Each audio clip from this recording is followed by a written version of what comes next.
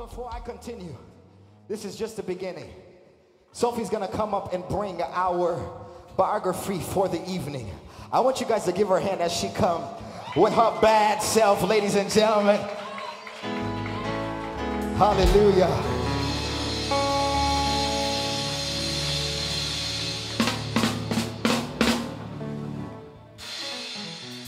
Praise the Lord, everybody. Hallelujah. I don't know about you guys, but I was charged tonight after that introduction by Justin.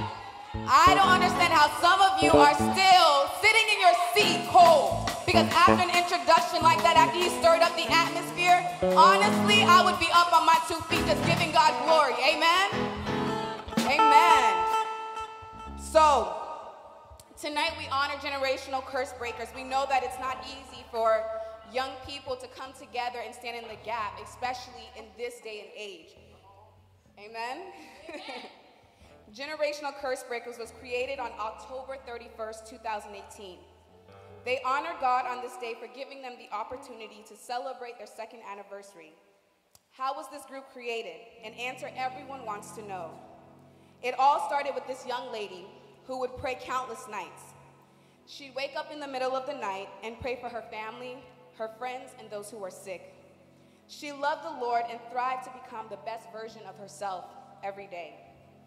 One day, this young lady spoke to herself and said that she would be the next generational curse breaker. But what she didn't know was that the words she spoke were coming into existence. God turned her words into action, and in that same year, the process started. One night, she was assigned to pray with one of her family members. This person was possessed with demonic spirits. And yes, I said spirits, plural. God used her as a vessel, and that person was set free. During that same night, God ministered through her to a prayer group and named them Generational Curse Breakers. It has not been an easy task, but God has kept her. There are days where she begs for mercy.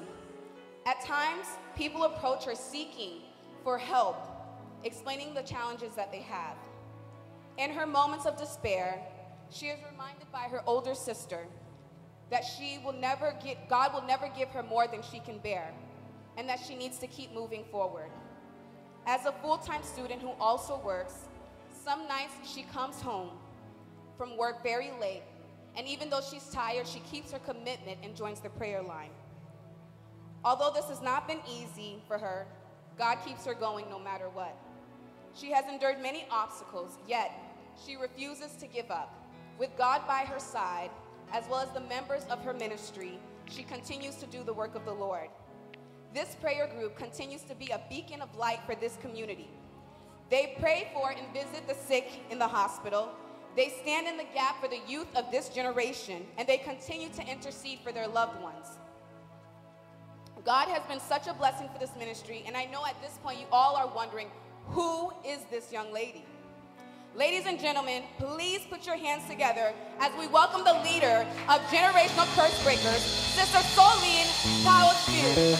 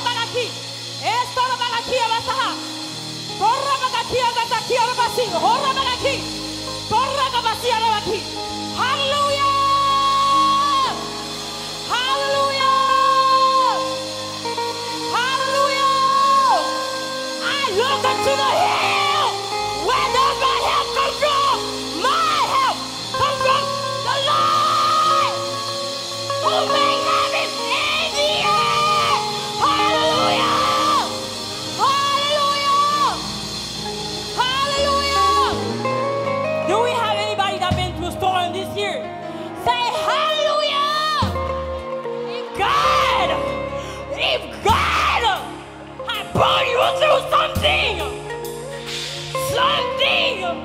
The storm of the year. Come on, somebody, shout hallelujah. Listen, this is the last year you're going to shed some tears. It's the last year. The devil going to play with you. Hallelujah. Listen, you got to talk to the enemy. If the enemy got voice to listen, you have a mouth to speak to it.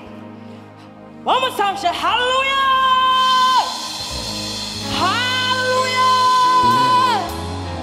Hallelujah. Yes. My God, hallelujah. Hallelujah. Hallelujah. Lord, you're worthy. We give you glory and honor for who you are and all you're doing. Hallelujah. Hallelujah. Combien de monde fait grâce à soi? Combien de monde fait grâce à soi? Levez-moi, laissez mon Dieu fait grâce à soi. Dis hallelujah. Combien de monde fait souffler sur your soirée?